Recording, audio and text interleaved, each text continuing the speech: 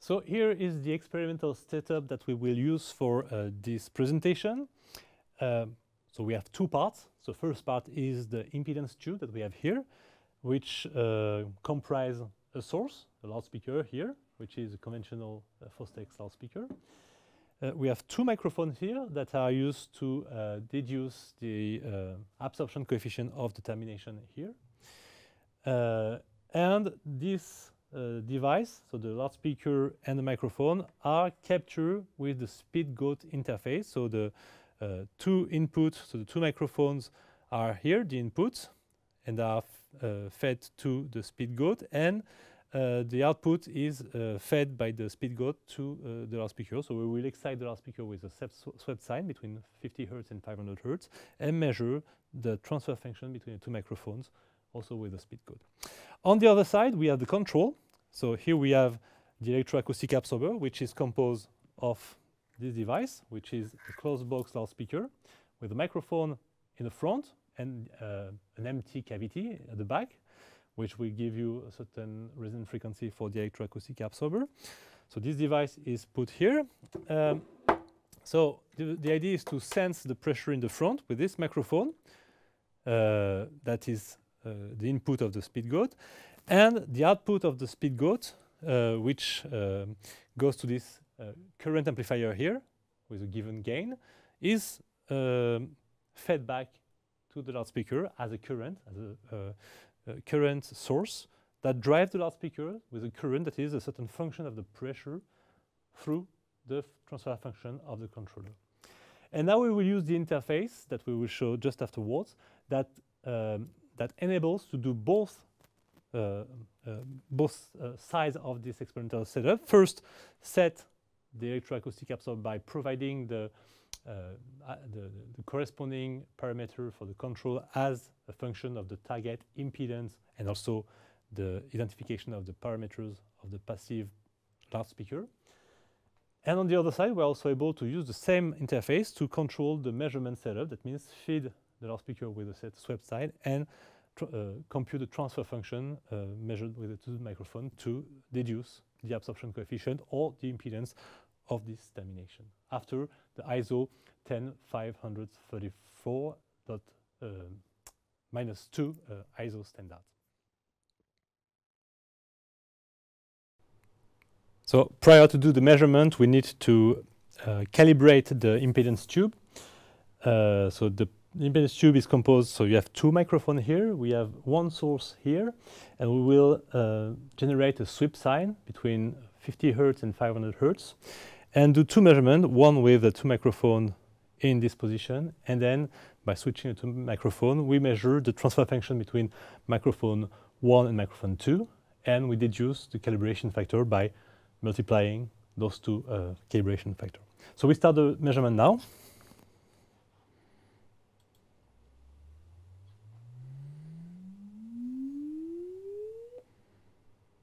This is the first measurement. I forgot to mention that the termination for now is a loudspeaker in a shortcut configuration, which is somehow absorbing around the resonant frequency of the loudspeaker. Now we switch the two microphones and we repeat the measurement.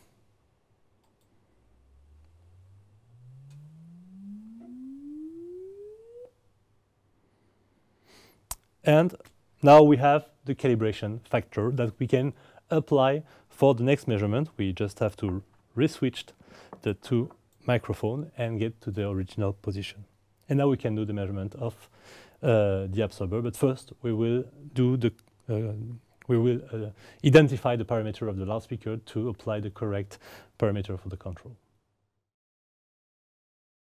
The first step of the calibration of the control is to measure the loudspeaker in the enclosure in open circuit. So we'll unplug the loudspeaker so that it's open circuit, and we do the measurement of the absorption coefficient or the impedance of this loudspeaker.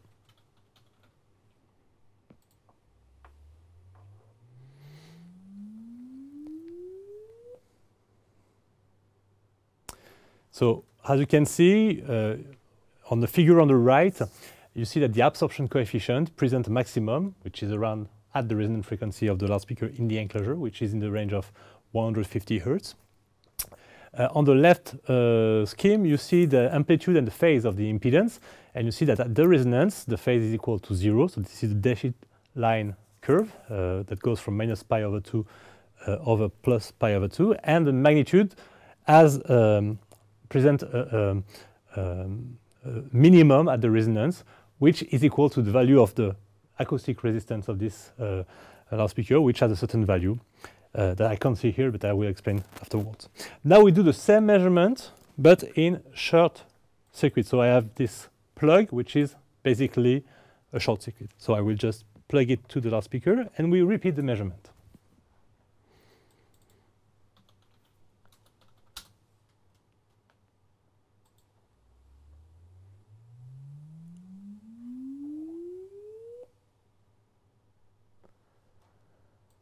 Now the two curves superimpose, so the two measurements. You see that the measurement with a short circuit present a higher value at resonance, even though it's hidden by the legend, which is in the range of 0.8 or even a bit more. I don't see clearly.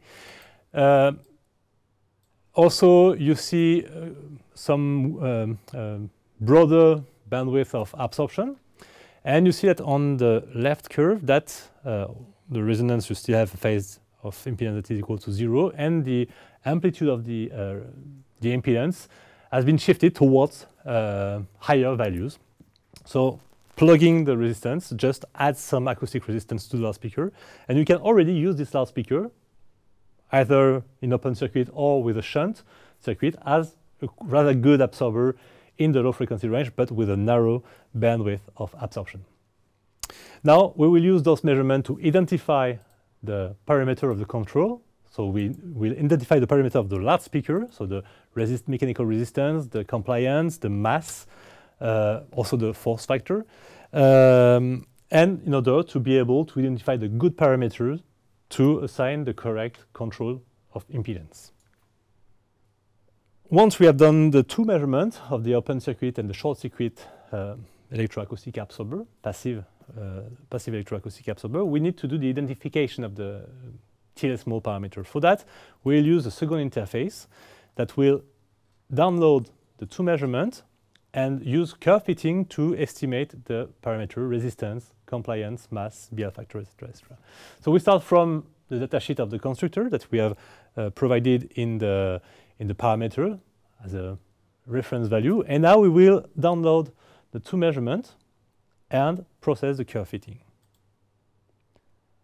And we get those estimations that you see on the new figures that pops up, which also provides estimation of new values for the resistance, the compliance, the mass, and the force factor.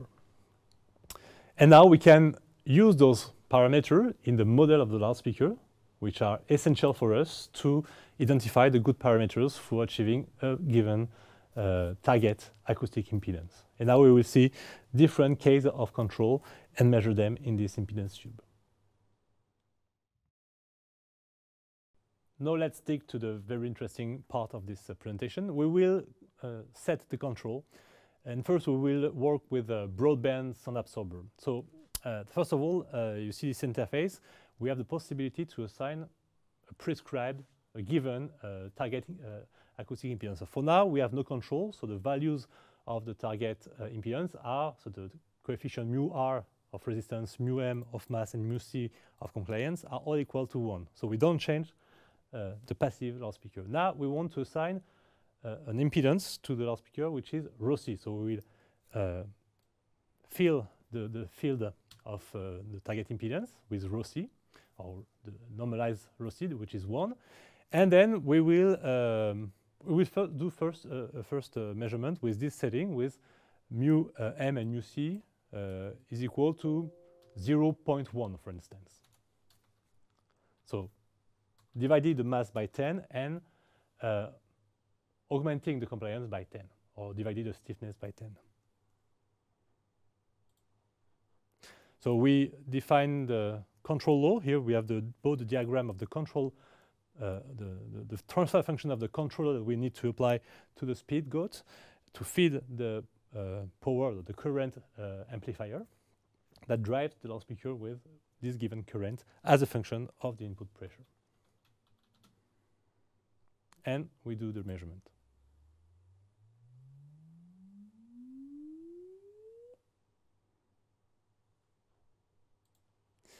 So as you see, with this new curve, we have slightly changed the behavior of this absorber with the active control by changing it to broadband absorber. So you can see that we have augmented the value of absorption at resonance. So we are almost equal to 1 with a slight inflection due to the fact that maybe the parameters of the loudspeaker are not well accurately identified. So this is one of the limitations of this technique, but still we have very good absorption at resonance, which corresponds to a value of impedance, which is equal to rho c, on a broad frequency range on the left curve. You see also that the slope of the phase of the amplitude is also steep, less steep than before. So you have something that is close to 0, much broader than in the passive case, which can be interpreted in terms of absorption with a broader absorption coefficient. So you see that the absorption coefficient overpass or exceeds 0.8 over one frequency decade, maybe between 50 Hertz and 500 Hertz, or a bit less maybe.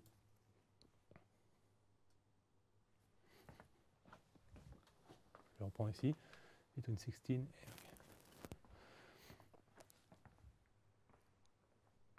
and and we see that the frequency band over which the absorption coefficient exceeds 0.8 is between 60 Hertz and 400 Hertz, more or less. So we have almost one frequency decade of ideal absorption. Now, this is one way to achieve broadband absorber, but we have still values of frequency for which we have not sufficient absorption probably for the application to anechoic termination in the frame of, for instance, insertion loss measurement. So we will see in the next phase how to set this absorber as a narrowband absorber, but with perfectly absorbing properties on different frequency range. So we will do this by setting the absorption coefficient of this absorber on different frequency band, let's say 1 octave each time, trying to achieve the highest value of absorption for each of these frequency bands. So in the former part, we have shown how to set a broadband sound absorber for almost 1 decade, but you have seen that the absorption coefficient was not optimal in the band of the frequency of interest. And if you want to apply this for an anechoic termination for insertion loss measurement, we need to get much higher absorption coefficient, let's say 95% of absorption. So to do that, we will set the electroacoustic absorber differently. We'll set as a series of narrowband absorber at different frequency band. So here we have decided to cover the range, different frequency range centered at 100 Hertz, 120 Hertz, 25 Hertz, 160 Hertz, 200 Hertz, and 250 Hertz. And we will do that just by switching the resonant frequency of the absorber, also changing a bit the quality factor, because if we keep the passive quality factor, it's a bit too narrow, so we will just divide the quality factor by 4. So first, we set the quality factor to 0.25 compared to the passive one.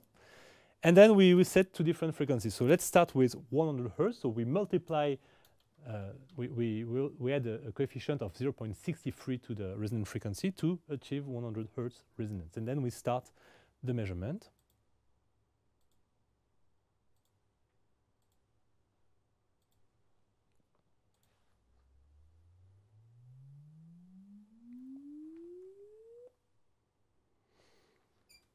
So as you can see, the first peak of this resonator appears at 100 Hertz with a value of almost 1 and covers values higher than 0.95 over a given frequency band. Now we will apply a new setting with a coefficient on the resonant frequency of 0.8 to target 125 Hertz.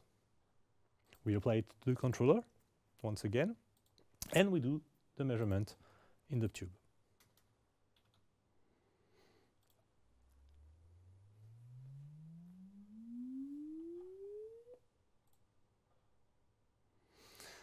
So once again, we have shifted the resonant frequency towards 125 Hertz with the same quality factor, so with the same relative bandwidth in terms of octave. Now we do the same, okay, at 1, but it might be useless because it's the natural resonant frequency. Let's move to the fourth one, which is centered at 200 Hertz, which gives a coefficient of 1.25 to the resonant frequency. Apply the control once again and do the measurement.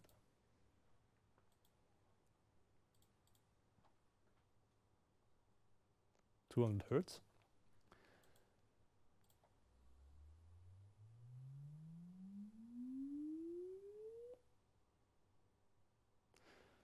Last, we will end with 250 Hertz, so multiplying the resonant frequency by a factor 1.6.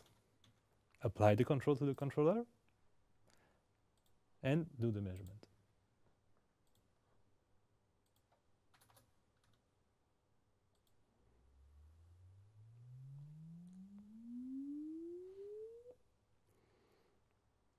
So you see that we are able to cover different frequency bands with optimal absorption coefficient, allowing us to use this electroacoustic absorber as an anechoic termination for different frequency range, obviously, in a view to measure, for instance, instantial loss in an impedance tube.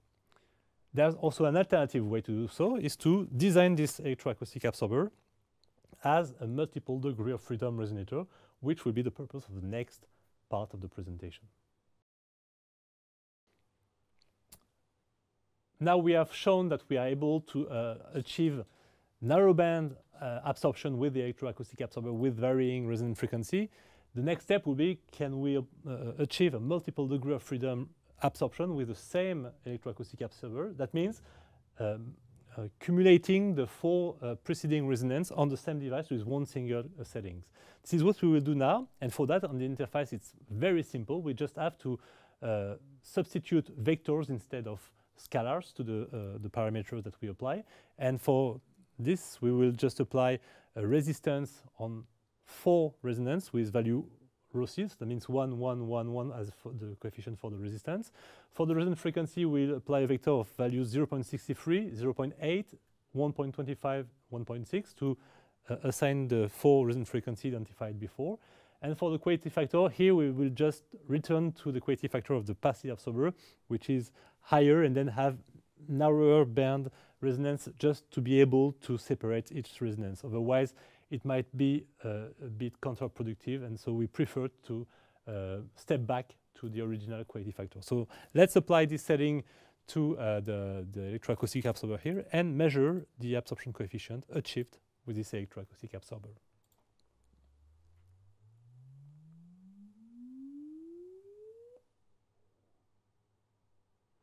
So as you can see, this electroacoustic absorber is capable of having multiple resonance with one single device. The result is a bit less efficient than the narrowband absorbers, so it might be more practical to use narrowband absorber than multiple degree of freedom absorber, but still we are also able to do this multiple resonances with a single device, which is also a very interesting feature of these techniques to achieve electroacoustic sound absorber.